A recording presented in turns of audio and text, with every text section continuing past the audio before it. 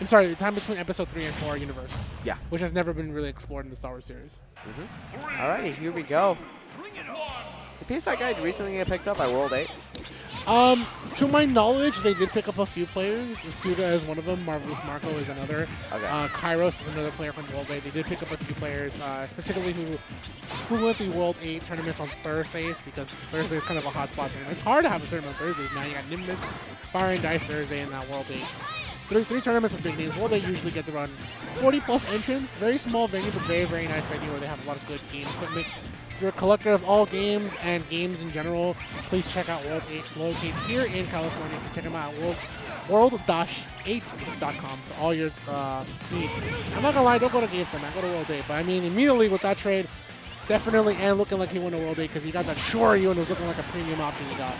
Fans, all I wanted to know is if he got picked up by World 8 recently or not. Yes. Yeah, I didn't need.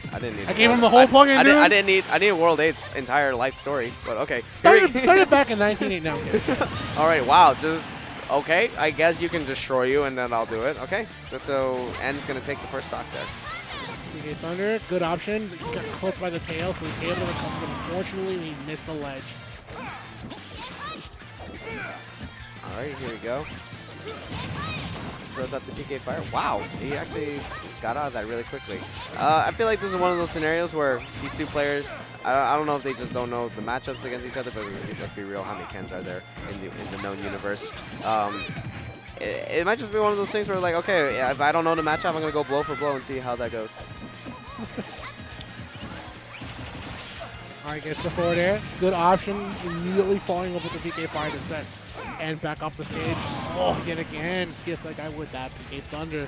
Yeah, he got clipped on the tail, thought that he was going to have to tech, but it didn't end up doing that. He just drifted down and let the air dodge kill himself instead. Very smart stuff.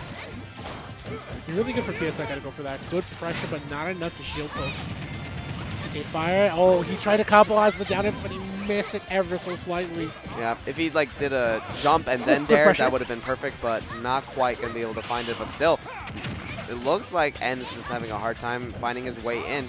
This PSIguy being a little bit more defensive, and those multi-hits are doing an especially good job because he's not parrying all of them. He's not doing the multi-parry. He's trying to do single parries, expecting like the Nair, for example, but it's not quite happening. You would think, right, with these players from Texas, with Austin being one of the best players out in Texas, they're kind of be used to a little fighting Lucas, but I'm sorry, Ness by now. But hey, man, every Ness is a little bit of their own breed. They definitely brew their own tea in a different way. Up air, and that'll definitely not take it just yet. Ken is quite the heavy man, dude. He's got those muscles for a reason. Yeah, muscles do way more than fat. Yeah. Point check. But here we go. Oh, the setup into the back throw. Will that do it? No, corner DI. You said it yourself, found it man. Exactly, yeah. You said it yourself. Muscles weigh more than fat, but unfortunately, tech hurts more than muscles. So, hey, man, with that untechable situation, unfortunately, N will lose A1. Yeah, so that'll be it. And not quite ready for it. And PSIguy kind of adjusting to the matchup and just says, okay, you know what? I'll just throw out my multi-hits. I'll throw out my slight disjoints and then just keep things safe here against this Ken.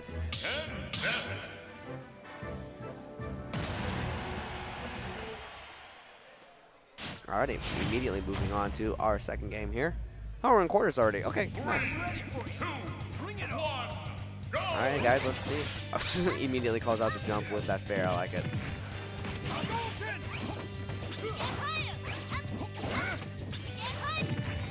It looks like the goal of these two is just to smother the other opponent to make sure they don't set up into what they want. Oh, wow, the spot dodge call into forward smash. Very smart stuff from PSIguy. PK Fire is always one of those things where if you can read the defensive option immediately after, that's the scarier part rather than the actual follow-up after PK Fire. So. Oh, I like it, just out. I mean, that's one thing that like I feel that Buffett is. I'm sorry, PSIguy is really good at doing. He goes for forward air and then sees that his opponent's gonna go for a landing and then go for PK Fire to cover it immediately, and then follow up with a chase after that. But how does he get off with this ledge? Oh, I think that might have been a misinput. I'm not entirely sure. Probably was trying to reassure you. Didn't quite happen there. Got the parry. And the multi-hit that won't let him land with that focus attack. Very nice stuff so far. Oh, tries to make sure the escape, and he barely got clipped by the PK Thunder, and unfortunately that down smash will do it. I mean, here for PSIguy, filling himself with that taunt. Yeah, that was very nice, actually. He got the immediate turnaround into the down smash very quickly. So he was able to take out two stocks very quickly. in under a minute, actually. Yeah. For N, able to get that Shoryu with 2 stocks to 1, I mean, he needed that. High percent, so that's what's going to kill here. And tries to do a little bit of pressure on PSIguy. That's why we see him go from medium down tilt and then heavy down tilt. To apply that extra bit of pressure to that damage and then force him out of the shield and go for Shoryu. Alright, that grab, before throw him off. Yeah, he's trying to read these jumps. I mean, Ken does like to be in the air. He's got the meaty air-to-air hitboxes. Cross lips there with the neutral air as well, heavy neutral air. There's a spike, and he's able to finally bring it up to 1 stock apiece with 6. The man's got the devil's number on, and hopefully he's got the devil's luck to make sure he gets the comeback. Let's see how it goes. Parry? Okay, yeah, parry. I mean, I would have expected him to go for fair because he's not getting the multi-parry. And so much damage already going in! Yeah, he's got him, he's got him, he's got him.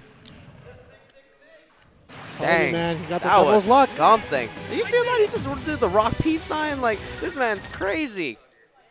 He just deleted those 2 stocks so quickly. Telling you, man. That was something.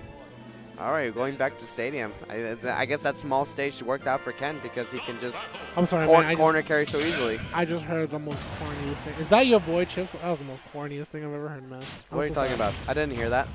You have to immediately delete things out of that in your mind, in your subconscious, and in your ultra subconscious. Oh man, it's just stuck in my head. Anyways, let's go back to it. 1-1 apiece. N versus PSIguy. A really great corner carry that he had last game. And honestly, like I said earlier, it's the pressure that he's been applying to PSIguy. He's used to so much to, like I said, getting that forward air, following up with opponents, and then not only that, getting PK fire. But when the pressure's on his hand, you know, it definitely feels really tough. Oh, I respect that he went a little extra low so he can afford the down air, but unfortunately, that's what cost him. That is so tragic. That was a true 0 to death on PSIguy's part. Oh man, I mean, he rubs his shoulders off and he says, "Fine, I'll take I'll lose my stocks like a big boy and then come back like I'm like a real man." Yeah, I mean, the big thing was that he kept a lot of patient control and then he just went for the guns there. And that's not necessarily what you have to do sometimes with those early stock situations. Sometimes you have to save them for last stock situations. But the PK fires into the stun, or excuse me, into the baseball bat. Oh no, and he got clipped by the tail, unfortunately. That's what PSIguy was doing game 1, right? Using the tail of the PK Thunder to make sure that N wasn't able to make that low recovery. Yeah, and I think all of a sudden the momentum has swung back into PSIguy's favor. He's getting his neutral exchanges so nicely, and he got the bounce into the PK Thunder. Almost got him caught off guard there, but not quite.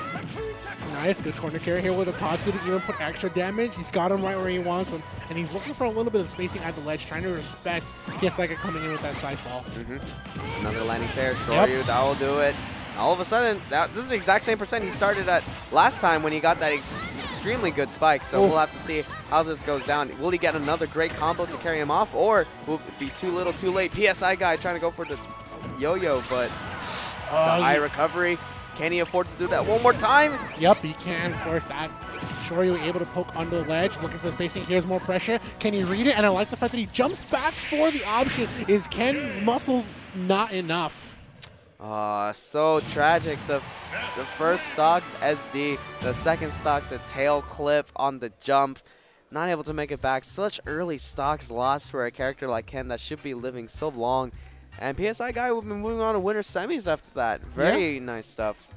But just you hate to see the win happen that way.